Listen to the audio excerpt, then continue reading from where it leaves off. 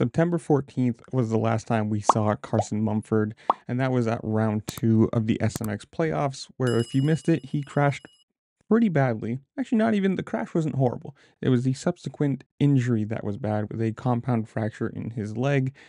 And not even, 4 months later, we have this video that he posted on his Instagram of him riding again. Now, obviously, this is going to be his debut year, whatever you want to call it, for the Firepower Honda side. And we don't know if he's racing, at least I don't know. If you do, in the comments below, tell me if he's racing the East or the West for that team. But it's pretty crazy when you think September 14th, I'm recording this, it's November 27th. So September, October, November, 3 months basically. And from a compound fracture, where this picture right here of his leg, that's not something that's good. It's going to be very painful. And especially being a dirt bike rider, your legs are very important.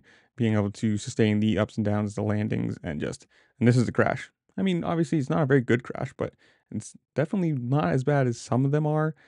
But to have a compound fracture, that's always a horrible thing.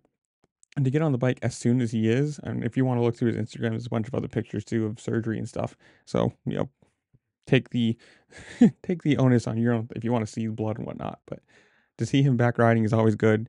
See anybody riding after they're injured is a great thing, and hopefully you got plenty of time. I mean, he's got plenty of time either way to do A1, do the West or the East. I don't know which, but hopefully he's fully healed. Hopefully he'll be healed whenever he decides whatever coast he's going to be racing.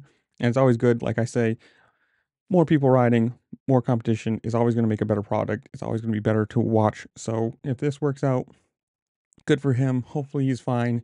And I don't know, you guys tell me, who do you think is going to win A1? Is he going to be racing East or West? Whatever it is, comment down below. Tell me what you think. While you're down there, make sure to like, share, subscribe, do all the fun things this platform allows you to do, because it really does help me out and I appreciate it. And with that, I'll see you later. Peace.